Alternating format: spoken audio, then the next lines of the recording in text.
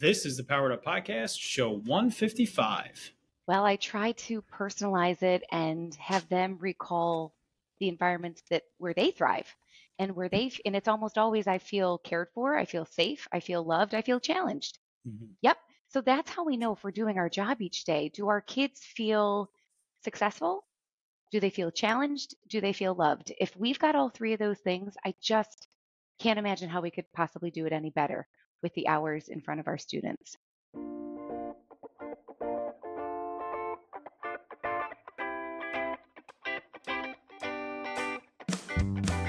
Welcome to a real-world education with insight and advice from teachers in the game, where current and former educators reveal what truly sets apart the great teachers and what it takes to make a positive impact on students. Whether you're in pre-service learning, new to the game, or a seasoned veteran, this is the show for you.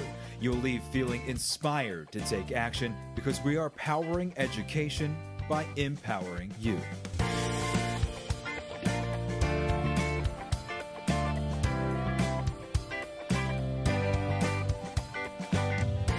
Hey, what's going on, everyone? This is Ken Erman, host of the Powered Up Podcast, and I am here without my co-host, Mr. Matt the Merry Man Rogers. We are approaching the coveted winter break, even though this will come out after it is over. So use this time to reflect and remember how much you enjoyed that winter break around the new year, and use that to help you continue to power through into the new year.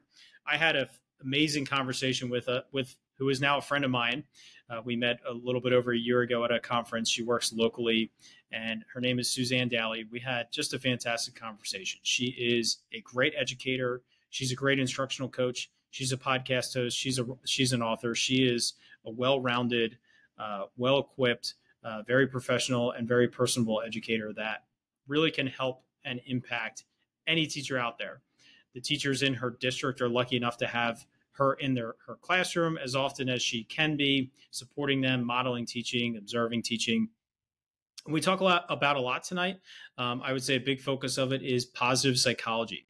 And as Suzanne even referenced a guest we had on a few episodes ago, Grace Stevens, where I talked about positive psychology with her. And Suzanne, she takes it into a different direction with some different ideas and things to think about. Positive psychology is something that I am rooting myself in more and more, and realizing how much of an impact it can have on my ability as a coach, as an educator, as a husband, as a father. And it's something that I think we all need to take great consideration in.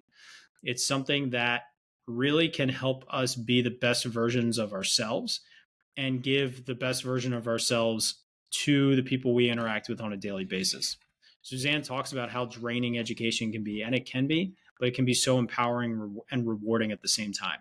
So I really don't want to delay this any further. She has all the amazing insight and ideas and things for us to think about. So let's hear from Teach Better and jump right into that conversation with Suzanne Dailey.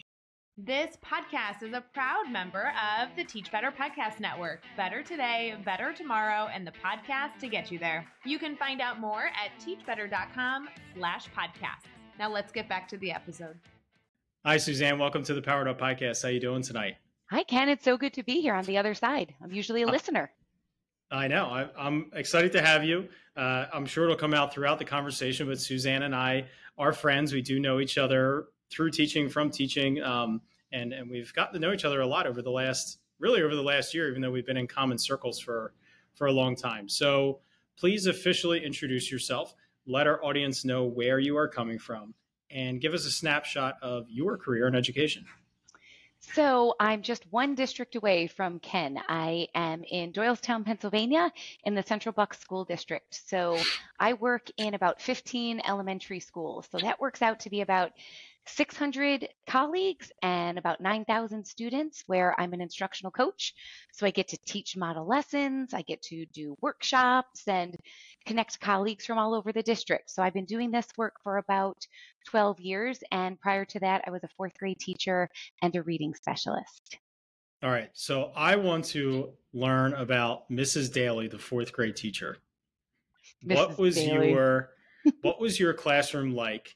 And how would the teacher next door or across the hall describe your classroom and just the dynamic that they may have heard, seen, or saw at a passing glance? It's funny, Ken, because now I'm going to weddings and baby showers of my former fourth grade students. And so hearing what they remember is really wonderful. They remember I would greet them at the door every day. It almost became like a superstition. I'm like, the days I don't meet them at the door, the wheels fall off, right? So they know that I would greet them at the door. I check in on them.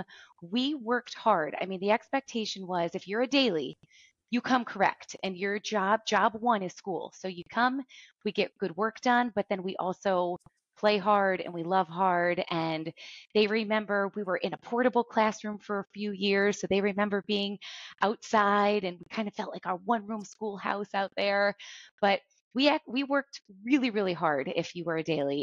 But like I said, we had a really good time and nurtured those relationships with each other and, across different grade levels. At one time when I first started at Mill Creek Elementary School, there were 8 sections of fourth grade just in our school. So it felt really, really big because it was, but I worked really hard to try and make it feel as small and community-based as possible. And now, for the first time, one of my former students, Julia, was in new teacher induction. So now she's teaching fourth grade, That's not awesome. at Mill Creek, a different school. So it's all coming full circle, which is wonderful. That's so cool. Yeah. I think that's one of the reasons you and I get along, because we are so similar in so many different ways, especially professionally. And when I would start the year with my fifth graders, especially when I had been at Seiler for an extended period of time, and they knew who I was, they saw me running the assemblies and being very, very involved in the school community.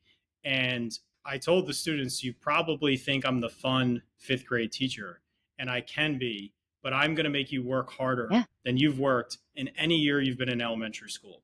And it was the truth. They worked extremely hard, but like you said, we worked hard, but then we had fun hard, and we did all those extra things because they earned it, and because they wanted to, because they had that investment in learning. How do you convey that message to teachers in a way that makes them feel empowered versus diminished? Well, I try to personalize it and have them recall the environments where they thrive and and it's almost always I feel cared for, I feel safe, I feel loved, I feel challenged. Yep. So that's how we know if we're doing our job each day. Do our kids feel successful? Do they feel challenged? Do they feel loved? If we've got all 3 of those things, I just can't imagine how we could possibly do it any better with the hours in front of our students. What was the most difficult thing for you to become confident in as a teacher? So for me, it was reading instruction. I'm a math person. Math was what I thrived in. Writing even became easier for me first than reading. Reading was the one that I had to work really hard and really lean on my colleagues for. What was that subject or that content or that unit for you in the classroom, and how did you grow in that area to be really an instructional coach that can help any teacher in any subject in any grade level? I don't know if it was a subject, Ken. I think it was, I keep thinking of some of my former multilingual learners. And when they would come into my classroom with my background as a reading specialist and a fellow of the National Writing Project, reading and writing, that's my jam. Like, Ken, we would have been a perfect team teacher group. I mean, if we could read and write all day, that would be glorious. But when you have a multilingual learner come in, math is much easier to help them grasp, in my experience anyway, than reading and writing. And so it was trying, even with a reading specialist degree, it was so hard to figure out how to meet these students where they were and I could make them feel loved. I could certainly make them feel challenged, but I couldn't always make them feel successful in reading and writing. And that was a really tricky thing for me. So again, it was reaching out to really smart, dedicated colleagues who knew what they were doing and could help provide resources. And I had to learn, it wasn't a student issue, it was also a teacher issue. I had to learn some new tools, which quite frankly, I don't know I had the capacity for in that season of my life where I had really young kids and, just trying to move through personal seasons and professional seasons. It was really tricky, but I knew that my students needed to feel success. And so I had to have job one, make sure to be to help them as much as I could. And And now we got crafty. oh yeah, and now I'm sure you're seeing that in your district more than anything. The growing population of those of our multilingual students is any district I talk to. This is one of they're not concerned, but concerned in terms of supporting teachers in supporting these students. And I personally think it is the most challenging population of student to support, because you want to try so hard and you want to do so much, but overcoming just the simple barrier of language is the most difficult thing to overcome. Do you have any advice for? Go ahead. Well, there's just so many nuances as well, right? So we were just working on making some universal signage for our schools so that any newcomers who came would see the bathroom and recognize it was the bathroom or the nurse or the main office. And my daughter, actually, she's 15. She taught herself Russian and Ukrainian through Duolingo. So that was something that was important to her because she wanted to help her friends in school.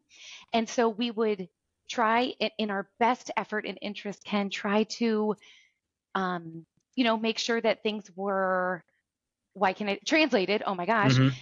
Ironically, I couldn't think of the word translated appropriately. And so she looked at some of our translations and said, Mom, the word you're using for nurse actually means babysitter, and it's just these like little nuances in languages that we have to recognize and try and be as sympathetic and empathetic for. And I think I don't want to sugarcoat it by any means, but when working with a multilingual student, that human connection, the eye contact, the body language, the slowing down to be as present as possible with them can really be the brightest gifts of our day, even though it's so, so hard. I agree, because they don't necessarily know that they're connected to you through language. So that slow pace, that eye contact, those little nuances of body language are really gonna help them. My first experience was a student who transitioned out of the EL class, which was at another school in our district, and came to my classroom. And I remember the first epiphany for me was we were doing some activity in reading, and he came up to me and asked me the meaning of a word. And I don't remember what the word was, but I almost said, like, you really don't know what that is, from a fifth grade mindset. But then I realized the absence of background knowledge became more and more apparent to me. And I made a strong effort to make sure that not only for that student, but for every student, we were leveling the playing field on background knowledge of the context we were talking about, the time period, those different aspects, because they lack those different pieces. And it's really hard it's extremely hard for teachers to service them and to provide the supports as best as possible. And I think nowadays, at least, technology is making it easier with translation. Like you said, it's not always perfect, but it at least allows us to do our best, and at the very least translate as much as possible, even if they don't necessarily need all of it translated. It's still there for them. So you mentioned a little bit with your transition of like balancing home and the professional life. So you've done a lot outside of your work with Central Bucks. So please share I'm sure it kind of started as a side passion, but what that's really blossomed into, and how you're having such a positive impact on teaching. Thanks. So about, I would say 8-ish years ago, I got really interested in positive psychology. And you know how districts have like conference days, right? And there's, workshops for teachers to sign up with. My friend Jen and I did the Well-Balanced Teacher. And we thought, well, this sounds good. And it was a 90-minute session, and we kind of pulled from a lot of different resources. And like, it was one of the first sessions to fill up. We're like, wow, I'm sure it's not us. But it was the topic. And teachers are like, whoa, we've never really talked about like taking care of ourselves. It's always about the students. And so who was it, Ken? She was just on your podcast. I wrote it down. Grace. What did Grace Stevenson? Mm-hmm. She said, your energy teaches more than your lesson plans. She said that on your podcast. And like, that is so brilliant and so wise and insightful. And so I started noticing it wasn't just us at the elementary level or elementary and secondary or just in our districts. This was a common interest and something that just wasn't getting a lot of attention. There's a lot of self-help out there, but very rare is it just for us as teachers. And with such a outward, peoply, giving, nurturing profession, we need to feel, nurtured and balanced as much as we can. And so what I started doing was doing little blog posts or more workshops. And then like some of those workshops went to other districts. And especially through the pandemic and coming out on the other side of the pandemic, understanding how important teacher wellness is. And so from that came a podcast called Teach Happier and a book called Teach Happier this school year. And so now I get to share my book and podcast and get to go to districts all over the country. And it's just really exciting. And all of that work, though, Ken, is not like a yay, Suzanne thing. It just shows how much we need each other in education. Teachers in Denver are having similar challenges as teachers in Philadelphia and Tallahassee. And it's really universal. And I think that's why it's resonating so much with so many colleagues. So I just have to say, I love that you quoted my podcast on my podcast. Well, of course. Is that weird? No, it's great. Makes me feel like at least I know one person's listening. That's a first for that. So that was great. Grace was a great conversation. Her voice was so lovely to listen to. Yes, definitely. And so I will say that, and I don't want this to sound conceited at all. Mm-hmm. Positive psychology, I feel like, is something that I didn't gravitate towards because I didn't feel like I needed it. And I don't know why that is. I think through everything that I've gone through in my life, work ethic and hard work has been how I've reached levels of success that I have in different areas, whether it be sports mm-hmm. or even, my relationship with my wife and my kids. But listening to you, reading your book and hearing you speak in person, it made me realize how much need there is for teachers, as well as people outside of education, and how much it is not a, shake pom-poms and have a pep rally kind of thing. It is grounded in good work ethic, good ideas, and just like a very succinct way to approach that. So that's what I enjoyed about your presentation and everything that you do so much, because it is that. And I think it's something practical that teachers can really work for and work towards and utilize. So what would you say is a flag for a teacher to say, I personally need to look into this more to help me be a better teacher, a better person, or just be happier with myself? I really appreciate, Ken, you saying that it's not like pom-poms and unicorns. It's not toxic positivity. Like there's just mm-hmm. no space for that. We are done hearing like, you're going to do it for the kids and you've got this. Like we deserve more than that, in my opinion. And so if you're a human being, there are going to be, you heard me reference the word seasons before. Personally, professionally, we're going to go through really great seasons and we're going to go through some really challenging seasons. And that's just admission of life. Like that's what we're doing. And so we've never done this before. This is our first go around as human beings, right? So I've never been a 44-year-old woman of a parent of a 14 and 15-year-old before. That is brand new to me. And so I'm going to need more tools in order to navigate these seasons in the healthiest, we like to say in the podcast, a healthy headspace and heart space. And so that little flag that you were referencing earlier, it's where you feel heaviness, you feel hurry, you feel like this frenetic pace, whether it's in your head or your heart, and you just can't discern your next right thing in a aligned, content, anchored way. And that's really what all this work is. It's we live in a very unsteady world. So what can we do in our thoughts and our language or our actions to just feel a little steadier. I'm not saying we're going to be 2 feet firmly steady. Like that might be unrealistic during some seasons. We just want to feel a little bit more grounded in the work that we do, both in the classroom and at home. We have a profession that, like, we can't just leave it at the door. I mean, we'd like to think we can, but we're always thinking about that student or that colleague. And then when we're at work, we're thinking about something at home, or like it's just, we have so many people around us all day long that it's hard to make that separation. And so that takes a little bit of work. And so when I was at your school district, Ken, we talked about the number one rule in whitewater rafting is be a part of your own rescue. And happiness is an inside job. Well-being is an inside job. But once you know some of these tools and strategies, it's actually a pretty realistic and attainable thing to do if you treat it like a discipline. Elaborate on that, because I love the word discipline. So I know it has a negative connotation, but people will often say to me, Suzanne, you're just like always in a good mood, which isn't true, by the way. Mhm. Okay. But I do have a higher happiness baseline, but I'm not always in a good mood.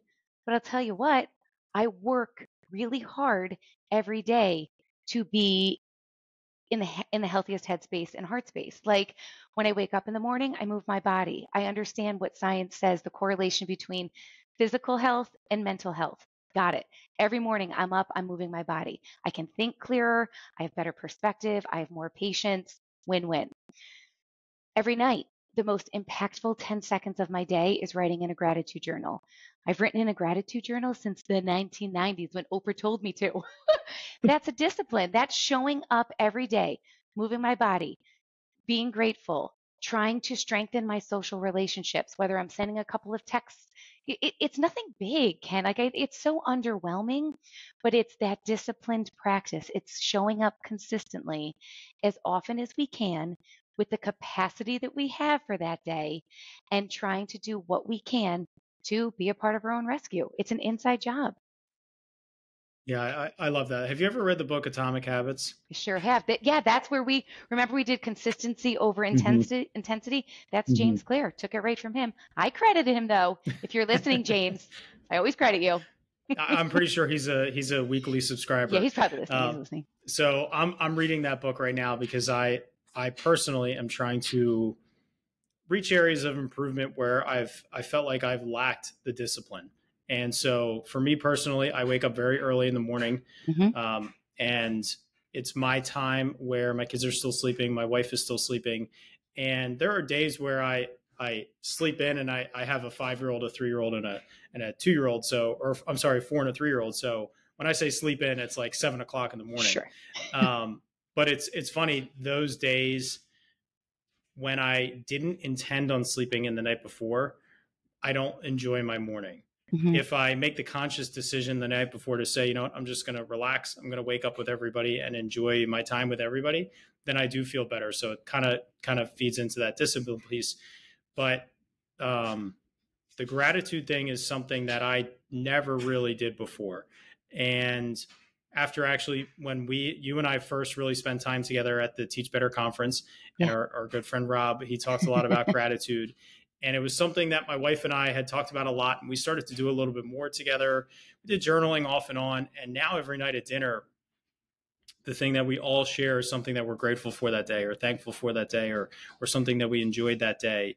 And we do a little poem as a family. And we also call it Bringing Down the Silence that we learned from my son's school.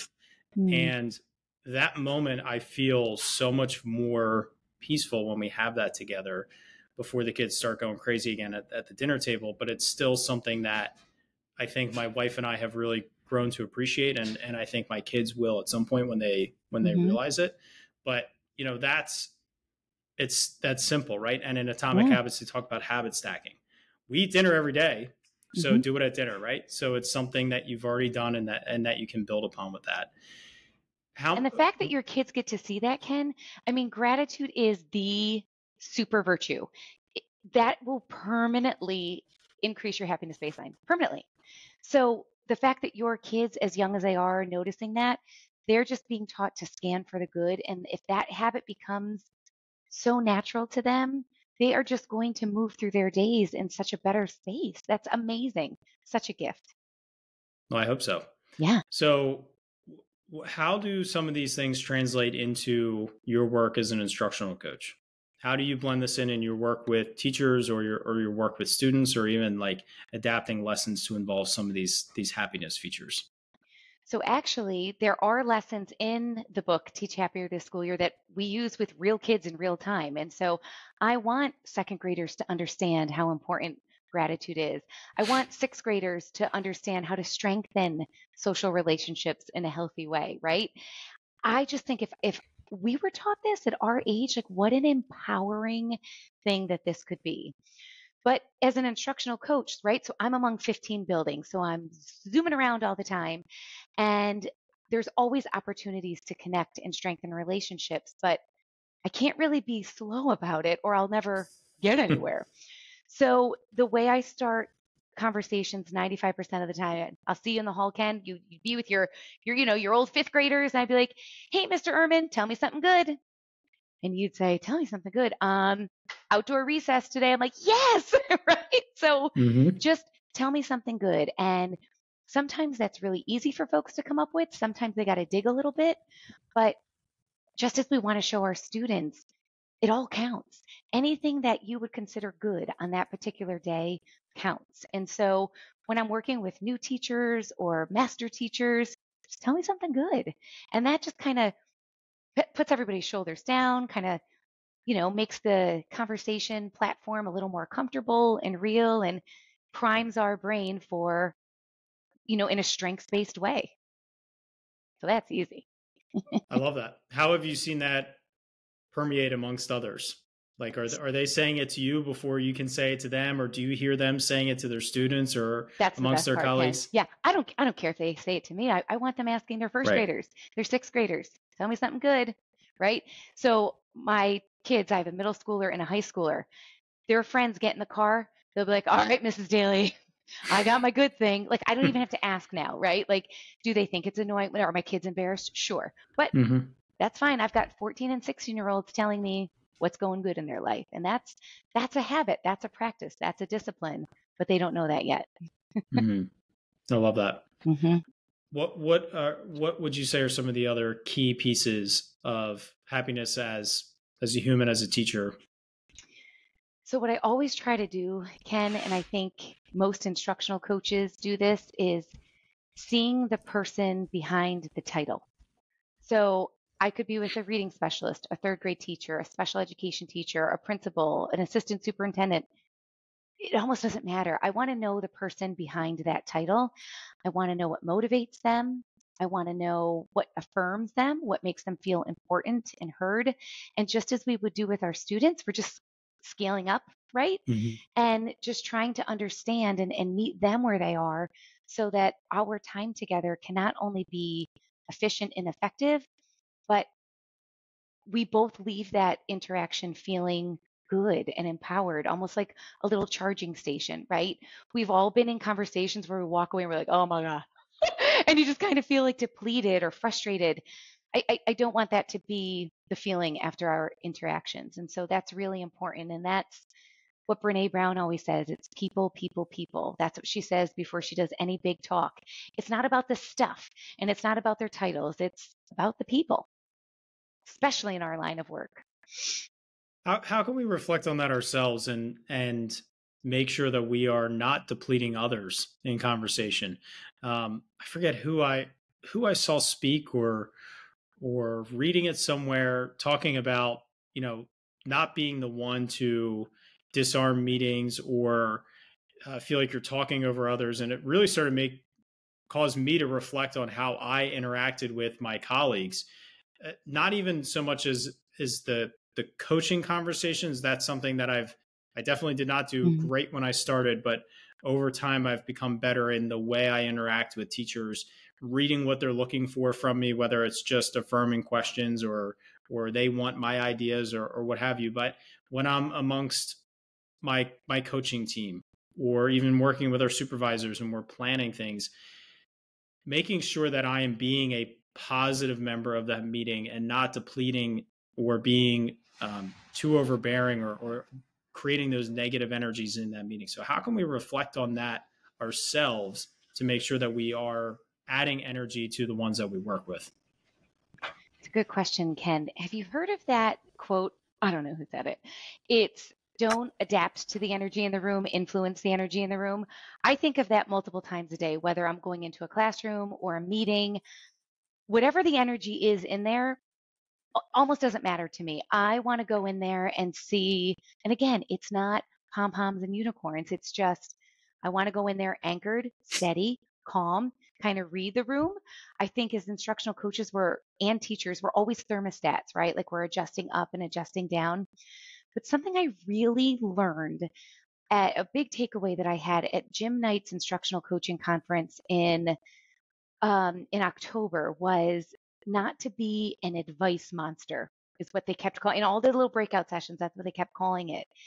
And if you're listening to this podcast and you're also an instructional coach, that's legitimately our job, is to give people advice and try to help empower them. But exactly to your point, Ken, if we come in too hot, then that advice isn't going to be well received. And so that's why going back to understanding who exactly is this person I'm talking to? How do they tend to want to receive information? Asking good questions is, really great. I'm not naturally a good question asker. I usually think of the questions like when I'm in the car, I'm like, I should have asked about, right? Mhm. But what I do all the time, my reminders app on my phone is always full with people and then like a quick thing, right? So if I thought of a question that I didn't ask, I will write it in my reminders app. And when I get back, I'll shoot a quick email. Or if I hear like, ooh, Noelle's been out for a few weeks, like she's got, insert medical something going on, I jot it in my reminders and then I reach out to her. Hey, Noelle, I heard you were under the weather. I hope you're doing well. It's just those little micro moments of connection and just making people feel seen and heard and valued as much as realistically possible. It's hard. It's very hard. And for new or experienced instructional coaches, I could not agree more with the advice monster. I like the phrasing of that. I 100% was doing that when I started as a coach. And I think part of it is I'm naturally a problem solver. Part of it was I was an elementary teacher and I was moved up to being a secondary instructional coach. So I think a little bit of it was I wanted to prove myself to those teachers that I was a valuable asset and could support them and provide new ideas and support what they were doing instructionally. Just this past week, we were at a little local coaching network event, and I was not invited, but go on. Well, this is through the IU, so you Understood. you gotta take it up with them. I was asked to present on about my podcast, and I have a clip when I had Jimmy Casas on, who I know you are a huge fan of, and I talked to him about an approach I had with a teacher that I worked with, and he pointed out everything that was good but was wrong because it started immediately with me being a problem solver. And he didn't tell me I was wrong. He had a much more appropriate way of navigating it. But, it got to the point where he said, like, you probably felt good about yourself. You probably felt like you were stroking your ego a little bit, but they're always going to come back to me to solve more problems. And that's not what we should be doing as coaches. We should be asking questions. And so that advice monster is really hard to fight off as coaches. And I even think that can apply to classroom teachers as well. Sure. We spend our day directing students, telling students what to do, giving them advice, redirecting them instead of asking more questions, right? So what are some ways that you like to model questioning with students? And you can give us a specific lesson or a specific scenario, but where do you like to model that for teachers? I think it comes more, I don't know if it's through questioning or more validation. A teacher could say something like, oh my gosh, this is just impossible. I can't teach insert new curriculum. This is really hard. And just to hear, yeah, this sounds like it's really hard. Yeah, this would be challenging. Yeah, like just to validate. Then often once, I really do find this, Ken, once the person feels validated, then they start problem solving on their own a little bit, right? Hmm. They just need to feel like, yes, of course this is hard. We've never taught this curriculum before. Yeah, we're all, going through some growing pains. And it kind of goes back to that parenting advice. Like, do you want me to listen or do you want advice? I think That's oftentimes also yeah, husband advice. that's really good advice. Yes. I think that's really true with our colleagues too. Sometimes they just want to vent. And so when going back to that advice monster, they said the perfect pie chart of an effective instructional coaching session, whether it's 10 minutes or an hour, is 80-20. 80% should be the other person talking, 20% should be us. 20% should just be those little nudges, those little prompts, the little moments of validation to help get them as close as they can to feeling like they got to that solution on their own as much as possible. That's hard. That's hard. And I would use the exact same ratio to describe teaching and working with students, right? That's a great point. Teaching, insert any subject, any grade level. The students that you're working with, they should be doing 80% of the talking. They should be doing 80% of the thinking. They should be doing 80% of the work. And it's us nudging them along the way, giving them the next problem, giving them the next writing prompt, giving them the next piece of advice to work on their reading comprehension, or the next question for them to think about, versus just validating and giving the answer right away, or acknowledging the answer right away. And like you said, it's hard, right? It's very hard. Yeah. How do you feel you've developed your ability to ask the right questions or give the right nudge? Are you thinking about it before you go there? Are you planning a little bit before you go there? Do you feel you've had so many experiences that you can kind of adjust and think on the fly? Yes, and especially a lot of my work is with new teachers. So just this year, we have 78 new teachers who, that's kind of like my classroom each year, are our new hires. And so when it comes to new teachers, it's the issues are usually in some pretty typical buckets, right? It's classroom management, it's active engagement with students, it's teachers over talking, these little language moves. And so with new teachers, I typically feel like, okay, it's probably going to go one of these few ways, but it's with my fellow veteran colleagues, right? That I can prepare as much as possible, but oftentimes things will not go as I think they're going to, which is just like teaching, to your point. And so then you troubleshoot together and you just let them know, like, listen, I am here to help you, and I'll ask you questions and you ask me questions, and we want the ultimate goal is the same, right? We want to increase student engagement, have more opportunities for the whole class to respond, like whatever the goal is, like, of course, that's what we want to do together, but just helping folks understand that it's really a parallel process and we're doing the important work together, whether we're celebrating some really great successes, and and one person's definition of success might be different for somebody else, but you just got to validate them and let them know that, yes, we did it. Like, this is amazing, just in the same way as when there's a really hard challenge and the work is just a different type of lift. Teaching is a lift. It's a heavy lift, whether you have a great class and things are going really well, or if it's more of a challenging class and you've got a lot of, new strategies to try out. It's heavy lift, and teachers need validated no matter what their year looks like. It's definitely, it's interesting to move into the instructional coach role for so many reasons. And you are 12 years now, you said? Yep. How have you stayed so in touch with the classroom? And I can say from my interactions with you that you definitely still get it, right? Thank you. The typical mantra of administrators is the longer they're out of the classroom, the less that they get that. And I think that's very true for some administrators, and I don't think that's true for others. And coaching is that interesting position because you are a leader for your district, and you are not teaching your class on a daily basis, but you have to stay in touch with teaching because the teachers rely on you to be their first line of defense. So what advice do you have for keeping that relevancy and staying in tune and in touch with what it's like to be a teacher? I really appreciate you asking this, Ken, because I am a teacher. Mm-hmm. I teach every day. Today I taught third grade and sixth grade. Yes, they are not my own class, right? But I have to teach every single day for a few reasons. The first is that's my credibility to my colleagues, right? The minute somebody says, Suzanne doesn't get it anymore, that's a problem for me, right? And I never want a colleague to think that way. So teaching every day is huge. And because of credibility. And secondly, I have to be able to say, I know what we were doing 5 years ago isn't working anymore, Mm-hmm. right? Because I'm trying to do the things 5 years ago and it's not working, right? So that is just so important. So boots on the ground is essential.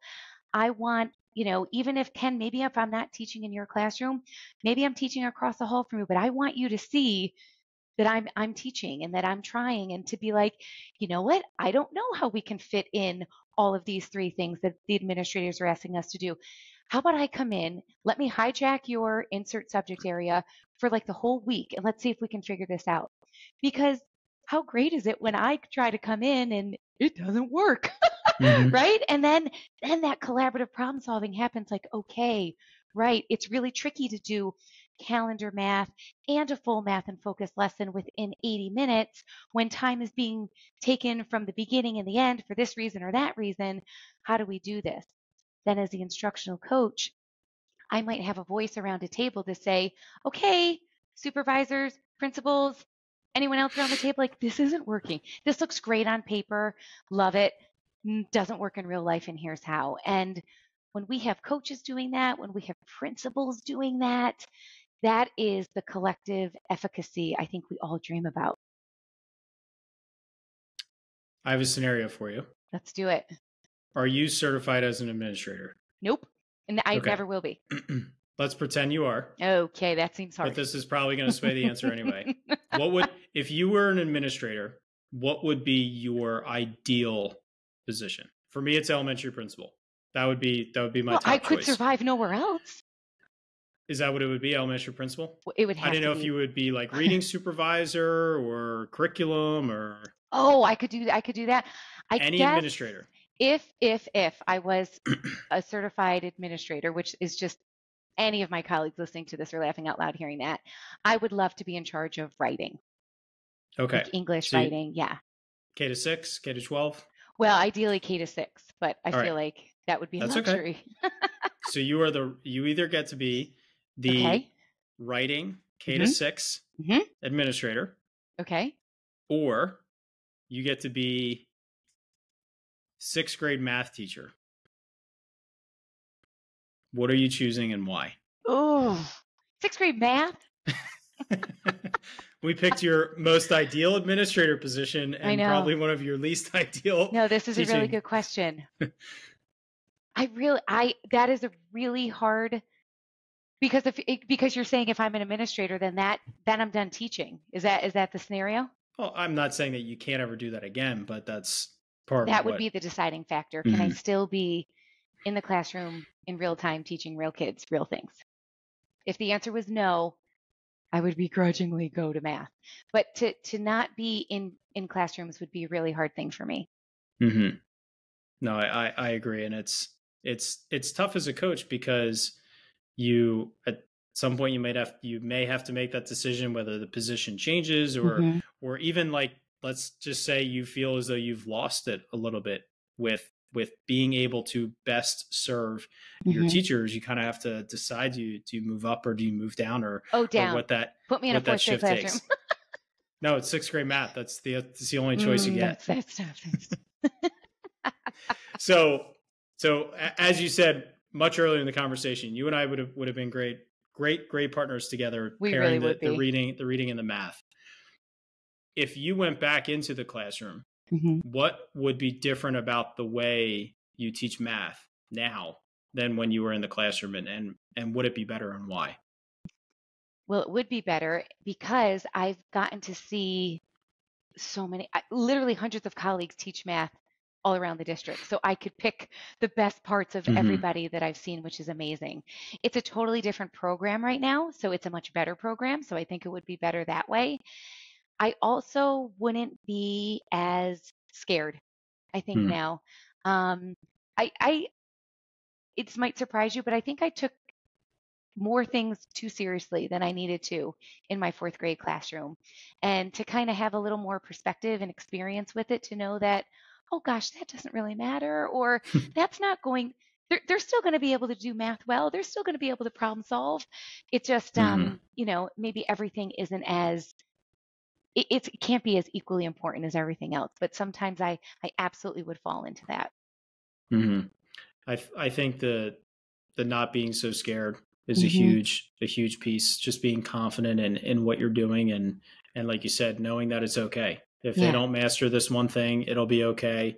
If you don't teach this skill the best, it'll be okay. Yeah. But seeing people teach is one of the greatest gifts that you can have as a teacher. And if you're listening to this podcast, reach out to whoever you can reach out to give you that opportunity. Yeah. As a coaching team, this has been one of our big initiatives the last 2 years of giving tag outs, where teachers email us and say, I want to see blank, whether it's a strategy or they might just say, I want to see someone else that teaches the same class as me. And we arrange coverages. We cover the class ourselves. It puts a coach in there so we can still, you know, elevate the curriculum and not pass it off to a sub that might not do it as well. And we try to get them to another building and just give them the opportunity to see. And I mean, I'm sure you've seen this so many times. They go to see something specific and they come back with so many of these little ideas, strategies. I never thought to have my students take attendance this way, or I never thought to have them sign out to go to the bathroom this way. Put their water bottles in a different spot. Like, that was the thing? All right, great. Right. Yep. But it's seeing other people teach is such a gift, and seeing yourself teach. What's your opinion on filming yourself for teaching? Oh, I think it's great. I often, especially with newer teachers who tend to overtalk, especially when there's an administrator in the room, I just say, like, can you just toss your phone on and hit record and just listen to yourself? Right. And then that really will drive the point home of, again, here's another quote. I don't know who said it. Like, whoever's doing the talking is doing the learning. And so when we overtalk and we do things for our students that they could get to on their own, you know, we are undermining their long-term success, where just all that bubble wrap is sometimes a little too much. So let them struggle a little bit, that productive struggle, so that they can get in, you know, closer to their goal without our hand holding, just, you know, spotting every now and then. Yeah, we do it with our new teachers as well. And it was the best session of new teacher induction from their feedback. The first time I filmed myself, my biggest takeaway was the way I executed wait time was repeating the question over and over and over again. until kid's like, I'll do it, Mr. Herman. Right. Until one of them raised their hands, or until I felt enough of them had raised their hands, instead of asking the question once and then truly waiting in silence. For that wait time. I would even explain to my kids what wait time was, because they would say, like, you know, a couple kids would be like, Mr. Ehrman, my hand is raised. And I would say, I know, I'm using wait time. Wait time is where I give everybody the opportunity to think and participate. And I actually think it got more of them to participate because they knew why I was waiting and they couldn't get away with not paying attention. But even to film your teaching, to observe the students, right? When we're in the act of teaching, there's so many things that we are focused on. Having that time to not even pay attention to yourself, but just look at all of the things that the students are doing. How many of them are actually taking notes? How many of them are glancing at their cell phone? How many of them are, you know, just staring off into space? Like, taking data on those students and observing what effect your teaching has, I think is a really important aspect as well. And anybody who's gone through national board certification, that's what you do. You film your class, you film yourself teaching, and then you have to narrate all of your instructional moves and why you did that in real time. So you have to make all of that invisible stuff very visible and overt, and it's really powerful professional development. So if anyone wants to do national board, can you speak to that? Oh yeah. So I was certified in 2007. And so the process has changed a little bit. I was just recertified in 2017. You have to do it every 10 years. But essentially, in a 2-sentence summary, you talk about what do you do outside of your classroom walls to make sure that you are preparing yourself to be the best teacher you can in front of your kids. So that's master's programs, classes, volunteering and doing homeschool connection things, all that kind of stuff. And then you have to film a couple of lessons and then talk through your instructional moves. Why did you ask the questions you did? Why did you why did you ask the specific students to share? How many opportunities to respond did you have in a certain amount of time? You have to dissect everything you do, including wait time, Ken. It's just so powerful. And so when I went through the process, I had this great lesson plan, Ken. It was so good. It was science, and we had these thermometers, and we were putting them in the soil, and we were reading the digital thing. And at that time, that was really high tech. And it was a total disaster, because I was trying to just do too much. And we all know as teachers, the minute we try to do too much, it fails 100% of the time. And so I'm like, whoa, pull this back. You're not doing this for the film. You're doing this for your students. What would you do in a typical science lesson? That you're going to do less better, right? And you're going to examine the basic fundamental teaching moves, the questioning, the wait time, the productive student talk time, the hands-on learning, et cetera, et cetera. So it's really powerful. It's a rigorous process though. So I would recommend, if somebody is interested in that, you want to check with your school district to see if there's any kind of incentive for you to achieve national board certification. There is in my school district. You get a certain amount of money each year. So that's a great incentive. And you can accrue credits as well. So you said it's very rigorous. You had to, other than filming the lesson, is a lot of, do you have to take classes? Do you have to, is it a lot of writing? What's the percent of teachers who have national board certification? You get two guesses. I get two guesses? 7%. Less. 2.5%. Less than 1% of teachers have national board certification. So it is I just think such a prestigious accreditation. And so it's reflective.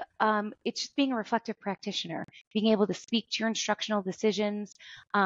If you had to do the lesson again, what would you adjust, right? It's that deep reflection that really good teachers naturally do every single day, but you have to make it clear to somebody who doesn't know you, right? Wherever the scoring is, somebody's watching this video and they don't know who Ken Ehrman is. They don't know that he's this great instructional coach with a podcast, right? He's just this guy from Pennsylvania. So you just, again, it's really those basic fundamental teaching moves that you have to defend almost of why you're making those decisions. It's really powerful. How much time would you say you have to commit to completing the process? In hours or days or? Whatever the most logical unit of measure would be. Most people do it in 2 years, meaning like 2 school years. So okay. I was we're knocking this thing out. If we're doing it, we're doing it. And so I did it in 1 year, which was rigorous and aggressive. It was before I had kids. So I had, all kinds of time comparatively to what I feel like I have now. And then you also have to take, what I didn't mention, a test. So there's 4 components. The 4th component is a test where you go to a testing center and talk about teaching. There's multiple choice, there's scenarios. You've got to study for it. You got to prepare for it. Very interesting. Yeah, it's something that I've heard of and I've been aware of. I knew you were certified. I don't think I know anyone else, which would make sense since, like you said, it's less than 1%. It's something that I never really looked into too much. So I'm very curious about the process. Yeah, I would highly recommend it. And you can just, hop on their website and it gives you an overview because you'll get if you do decide to pursue, you choose a certification area. So mine is middle childhood generalist. So that would be between Okay. 4th and 8th grade. If you are a secondary science teacher, that's a different one. If you are a family consumer science teacher, that's a different one. So you want to choose a certification area that you're in, which makes sense, right? Like a Hmm. kindergarten certification should look and feel very different than a physics. Yep, that makes sense. Does it cost a lot to do? So yeah, it does. I forget the exact cost, but if your district has an incentive, then and you can get credits for it, to me that Hmm. it kind of like washes Right, out, and right. over time you could be making money from it. Right. Yep, that makes sense.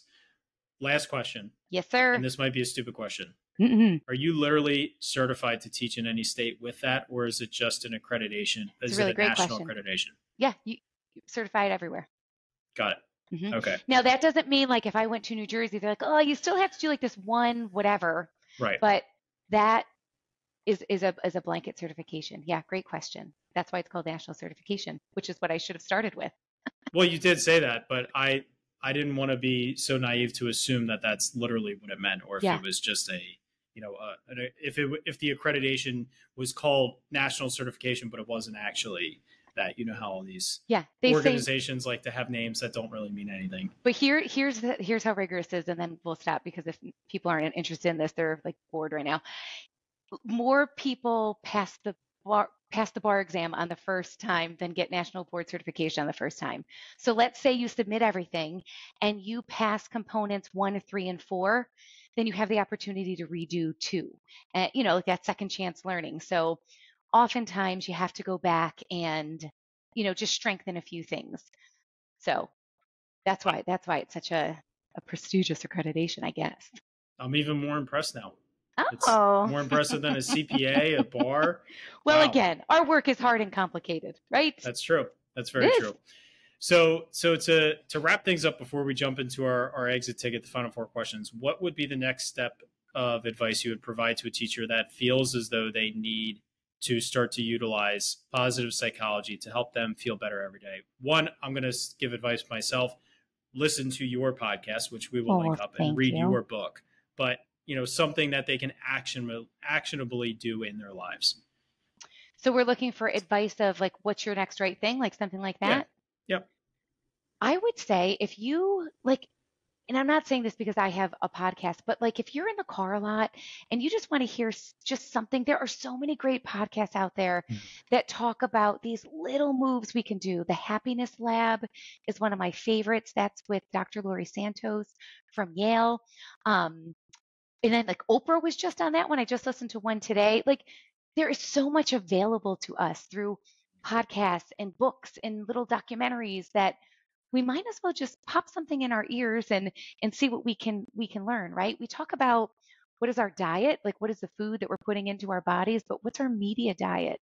And so, listen, I love me a good, inappropriate, hilarious podcast. That's like for after school. But in the morning, one of my habits are listening to some of these really great podcasts based in positive psychology that I'm hoping I hear something in the morning that will help, start my day off on the right foot. So the tools are all around us. It's just a matter of deciding to take advantage of it. I would agree with that. Have you ever listened to School of Greatness with Lewis Howes? Yeah. That's another one that I really enjoy. I think he's got a good diversity to what he brings, health, movement, exercise, and a lot on mindfulness as I'm glad you brought that one back up. I haven't listened to that in a little while, so thank you. Absolutely. So we're going to wrap things up here with our exit ticket. Okay, I'm ready. 4 questions we ask every guest every week. You've listened to the show, so you are prepared and ready. Maybe I'll change them up just to throw you off. Don't you dare. I have notes. That's great. I'm going to need you to put your phone away and talk from the heart. I will. What is the best thing a teacher can do to make a student school experience better? Model emotional wellness. So, we always say, like, who's the best reader in the room? Us. Who's the best writer in the room? Us. Who's the most emotionally regulated person in the room? Well, bad news, guys, it's us. So how do we model that for our students? They are going to see us disappointed. They're going to see us become frustrated. they're watching everything that we do, right? It's not, kids don't do as we say, they do as, no, they kids don't do as we say, they do as they see. So they're seeing and they are listening. And so how can we model that for them? I love that. What is the best advice you've ever received, whether it be from a colleague, a supervisor, or even a student? Try to quiet the noise. And if you can't quiet it, turn it down as much as you can and focus on the real stuff. Who told you That that? noise could be school board, it could be gossip, it could be drama. Just lower it as much as we can to do the important work in front of us. I love that. It's hard. Especially nowadays, there's so much, and we can control some of that. Like you said, what are you putting on when you're driving in the car?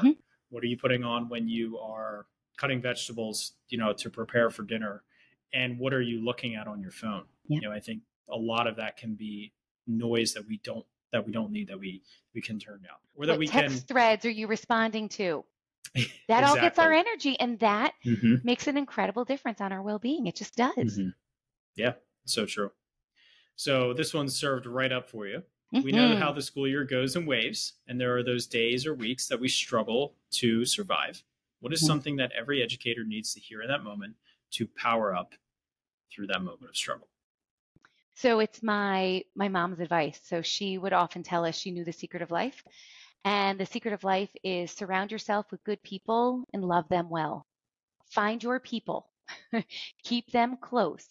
There are going to be conflict entrepreneurs around us. There's going to be people who thrive on drama. Those are not our people. Find your people, become anchored to them, and know that on really great days when you have something to celebrate, go there. On really hard days when you have something to be upset about, go there, and make sure you just know who your people are. It's just the most important. We need a network of support at school, just like we do at home. And make sure they know that they are your anchor, if they are, right? Yep. Make that I call my group my net. We're each other's net, and we all just take turns like moving the net, catching whoever's falling, right? Yeah. That's so true. So it's easy to fall into facilitating a repetitive classroom. What separates the teachers who are the ones constantly seeking to change, innovate, and adopt new teaching strategies? I think they are, again, to talk about being a reflective practitioner. And I think this is George Couros who says, would you want to be a student in your own room? Right? And it's much easier for us to just do the same thing every year, but our kids are not the same every year, and they deserve to have a teacher who is willing to modify, adjust, and meet them where they are, not the students last year or 5 years ago, the students they have in front of them. They feel it. They know. I've often said there's a lot that I didn't do fantastic as a teacher. There's a lot of things that I probably did that were wrong. But I think my greatest asset as a teacher that has helped me grow into being a coach is being reflective. I think that it is so important. It can be hard to do. It's so easy to push that off. I was working with a new teacher this year that reached out to me with some concerns that he had about what he was seeing in his classroom. And I told him, I said, listen, if you can keep asking this question for the rest of your career, you're going to be a fantastic teacher. The fact that you are taking the initiative and recognizing that on your own, it's just being reflective is so important to see what you're doing on a daily basis and how you can just do 1% better the next day for your kids. So last question is easy. Oh yes, please. Good. Okay, no, yes. Go ahead. No, I'll work it into the last answer. Go ahead. Okay. All right. So how can our audience connect with you, follow along with you, and join the daily tribe? So everything is Teach Happier. So Instagram, the podcast is Teach Happier, the book is Teach Happier. What isn't called Teach Happier that I'm going to shoehorn into this answer is that you could also find us if you looked up the 2022 International Cornhole Champions of Akron, Ohio. You could also find me there along with Ken because we were the Cornhole champs. Thank you for asking. True. It's very true. You have to go back and listen to. Let me pull up the show number just to make sure we get this right. It was with Rob Dunlap, right? Rob Dunlap, our common friend, who you introduced me to. He's listening to this to the end. So Rob, here it is. Lest you forget. This was for our listeners, show 141. We talk about beating Rob in that international competition, right. as he is from Canada. And so I actually wanted to, this will allow me to weave in something I want to say. I just want to thank you very much, Suzanne, for being here. I knew who you were 3 years ago, but we honestly had, even though we lived in districts right next to each other, our paths never formally crossed. We even have my former principal worked with you. My childhood principal, who became a mentor to me in education, was your boss, Mr. Schwartz. So we had so many common acquaintances, but we never really formally met until we met at the Teach Better conference last year. And you've become a very good friend of mine. And I appreciate everything that you do for me. You do a lot of things to help me and support me. And I think it's so important for educators, for students, for people to have good people to follow and listen and to learn from. And you are just genuinely a very good person. And I think that's why you are so successful, because your book speaks to that. Your podcast speaks to that. When you interact with teachers, it speaks to that. You are a genuine good person. That's why your kids loved you.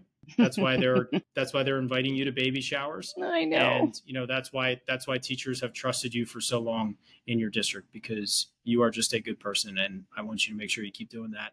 Don't get your admin cert. You're right where you need to be. Thank you, Ken. And now I know exactly what's going in my gratitude book tonight. So thank you. Absolutely. So to our listeners, thank you for joining the conversation. Suzanne, thank you again for coming on the show with us. Matt, I'm sorry we missed you. Suzanne is not happy with you at all. As we power down this episode, Suzanne, you have definitely left us feeling powered up. Thank you, Ken.